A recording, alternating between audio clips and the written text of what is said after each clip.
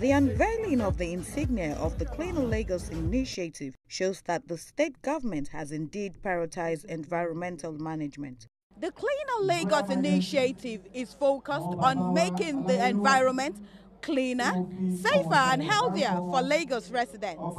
Governor Akinwumi Ambode, represented by his deputy, Dr. Idiat Adebule, highlighted how waste management will be handled in the state.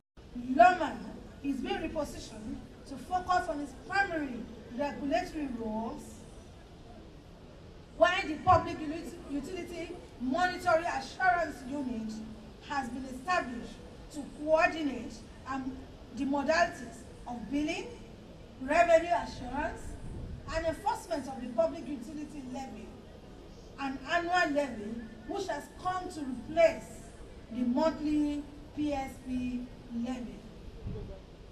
The Kilke Gazing District in Kai Brigade has been transformed, as you can see them this morning, to the Lagos Environmental Sanitation Corps to assist in the enforcement of the payment of the PUL.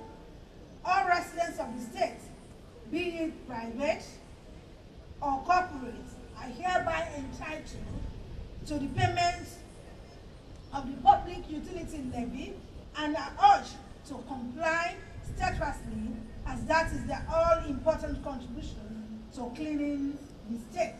Adebule said the initiative will also usher in a new financially viable and technology-driven subsector to the economy, with the creation of over 40,000 direct and indirect jobs.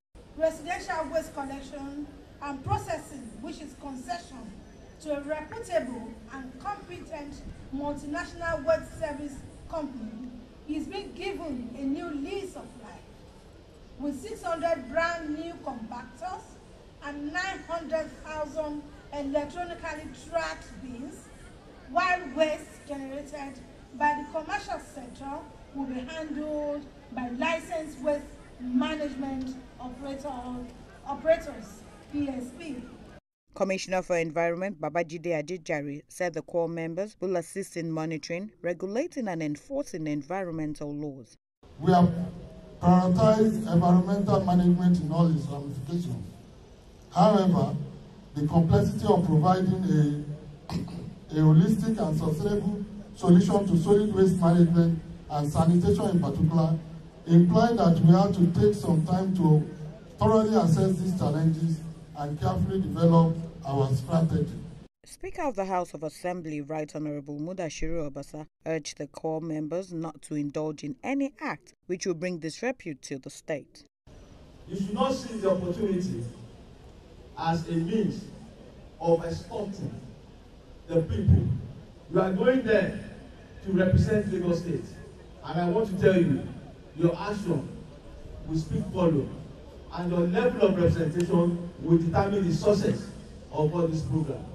920 officers of the Lagos Environmental Sanitation Corps were recruited to drive the success of the Cleaner Lagos initiative. Olubukola Akinkolusho, LTV News.